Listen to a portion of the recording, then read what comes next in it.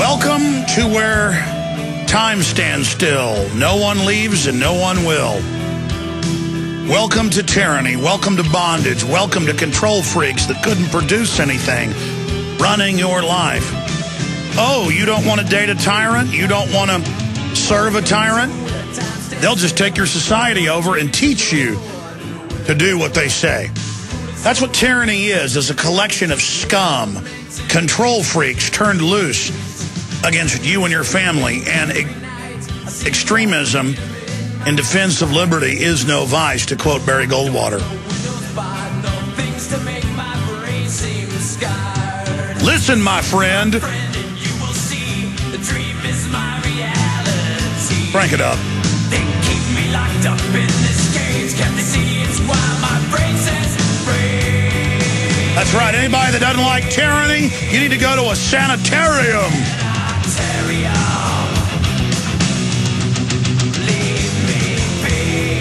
That's right. We're all crazy. We don't like tyranny.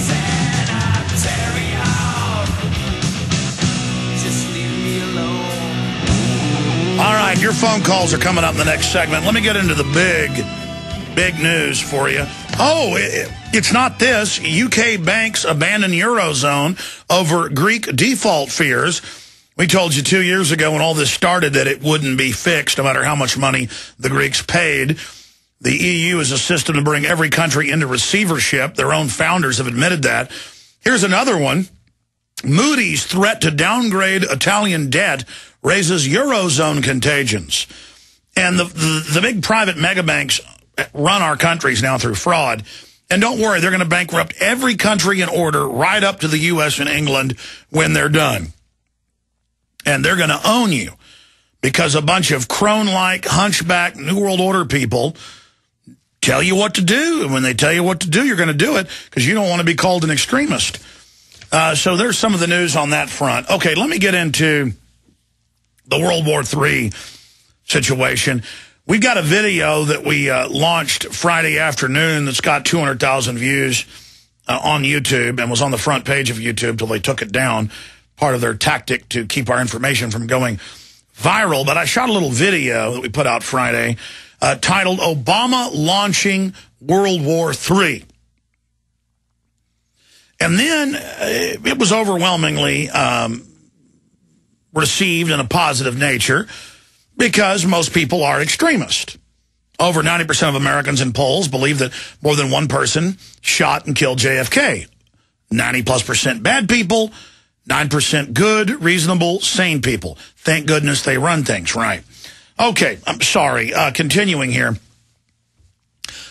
But there were some people that were confused. And so a lot of times I forget to put on my anthropology, sociology, psychology hat because I don't really wordsmith what I say. I don't really calculate my semantics. I really try to just tell the truth in an easily understood way as best I can. And I saw some people saying, World War III, it's not the end of the world. There's not going to be a nuclear war. How could Alex say that? And I went, well, wait a minute. From all my geopolitical research, World War III would be more than 2 regions involved in a prolonged conflict with more than 100,000 people dead, with the 2 sides being backed by one or more groups as proxies. And I went to Encyclopedia Britannica. I went to Wikipedia. Can't really trust them, but they just copied Britannica. I went to some other history books just to double-check my memory, and I was absolutely correct. In fact, I was only incorrect in one facet. The Pentagon, since 1991, has officially taught, and a lot of you have seen this on the news, it's just popularly stated, that the Cold War from 1947 until 1991, with perestroika and all the rest of it, was World War III. And that it was a Cold War fought with proxies. And I actually had those quotes here. I'm not just going to tell you that and then not go to the quotes. So when I say World War III, the only mistake is, and it wasn't a mistake, if I said World War IV, even more folks would have been confused. But to be technical, world from the position of the people that run our country. World War IV is now being kicked off. And I did more research, and wow, found out I was more right than I'd even thought. I got ABC News. I've got Associated Press. I've got a bunch of reports here. Here's ABC News. Bush likens war on terror to World War III. He said during a television interview. Okay. But expanding on that, what is a world war? Is a war affecting the majority of the world's most powerful and populous nations? Well, all these wars are affecting us through taxes, regulations, dead troops coming back in flag-draped coffins. World wars span multiple countries on multiple continents. Let me see. Africa, got the EU and the French and the Ivory Coast, got the U.S. and NATO and the French and the Germans. Well, the Germans just pulled out. In Libya, you got the wars in Iraq, Afghanistan, now expanding into Pakistan. You've also got that undeclared war going on for a decade down in Colombia over cocaine money. So there you go. And then it gets into large numbers of dead, over 100,000. Million dead Iraqis, conservative. Continues. The term has usually been applied to two conflicts, unprecedented scale, that occurred during the 20th century, World War I, 1914, 1918, World War II, 39 to 45. Although in retrospect, a number of earlier conflicts may be regarded as world wars. And it goes into the Napoleonic era and other things. Okay, let me actually, in the World War section, bring you to some of the quotes. And it has links to the Pentagon's own statements in there. Digging into it here, excuse me. I highlighted this. Oh, it must be in my World War III section. But I've got the, oh, here it is. Yeah, this is the one. This is the one I highlighted. Here it is. Some analysts and historians have suggested that the Cold War can be identified as World War III because it was fought on a global scale by proxy combatants of the United States and later NATO and the Soviet Union and Warsaw Pact. Some neoconservative thinkers, including Norman Podhoretz, have suggested, as well as the former CIA director, that the Cold War between the United States and Soviet Union in the mid-20th century should be considered World War III.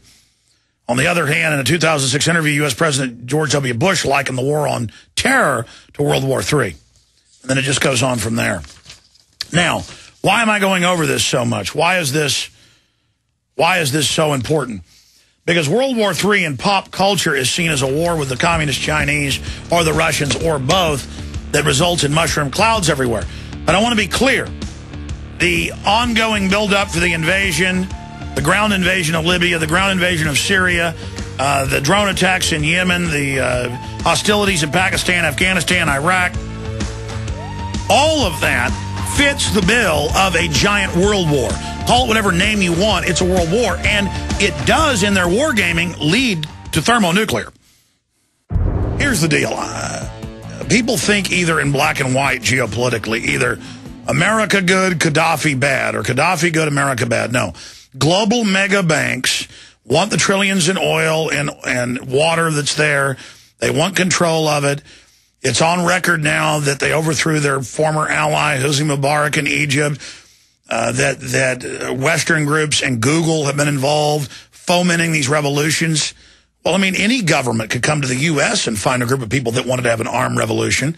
Would the UN then invade the United States if the government was putting down a foreign-funded and led insurrection? I mean, think about this. And it's now admitted that they're going ahead with battle groups off the coast of Syria, that the West is in there. Same thing in Libya, same thing in Yemen, everywhere. Drone attacks. I mean, this is a major war. New attacks every month of a new country. And they say, well, people are protesting and the government might have killed some of them, usually with no evidence. And then we're told, well, we've got to invade countries then if governments go after resistance movements. But then Israel shoots a bunch of people on their border, peaceful protesters. It's like, oh, how wonderful. Well, whether you think it's wonderful or not, it's hypocritical. And these wars are being launched. Oh, I'm sorry, kinetic military actions. They're not wars. I forgot. Without Congress's approval. And It's unprecedented. And even Senator Al Franken's had to come out and say, Obama, you're supposed to get congressional approval. Even Bush did for his wars. You know, if the president sets a precedent where the military attacks who he says without congressional approval, we got a dictatorship here. You're like, well, I like Obama. Where are all you peaceniks who hated Bush for all these illegal wars? Where are you now? Well, he was given a peace prize. Well, why not give Adolf Hitler a peace prize then? Why not in the Star Wars universe give Emperor Palpatine a peace prize? After all, he tells Anakin, there will now be peace. This is a sick Orwellian joke. And the German government has come out and said, this is illegal. We've confirmed with people on the ground. You're bombing major buildings. You're killing civilians. You are causing the humanitarian disaster.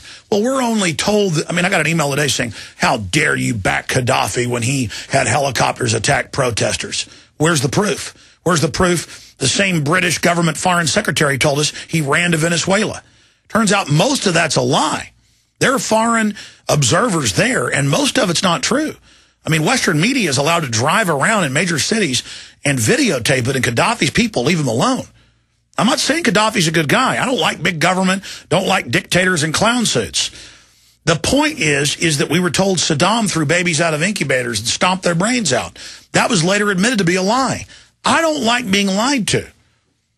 Imagine al-Qaeda-backed groups on record a month before this stuff started were funded by the U.S. and British government to start the war with Gaddafi. He puts the al-Qaeda rebellion down, and we're told you're un-American if you don't back al-Qaeda. And now they're saying that the UN sanctions are coming. There's already European Union sanctions on Assad and Syria, and there's U.S.-backed Kurds in one day killed over 100 Syrian police. Those are quite the protesters. I mean, they go out with their U.S.-issued rifles, coming in, infiltrating out of Kurdistan in the northern Iraq area into northern Syria, northeastern Syria. They come in and they machine gun the police when they're coming out of restaurants, gas stations, sitting in their cars, and you're surprised that the Assad government is running around murdering people en masse. This is a full-on Western-backed destabilization overthrow. And if our criminal government's going to do this, they should at least be honest about it. But again, read my lips, no new taxes. I didn't have sex with that woman.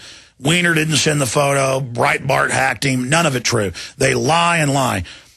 And again, I'm an extremist. You know, the heiress of Formula One, who's going to get part of the money, $250 million of Austin taxpayer money to pay for her own track.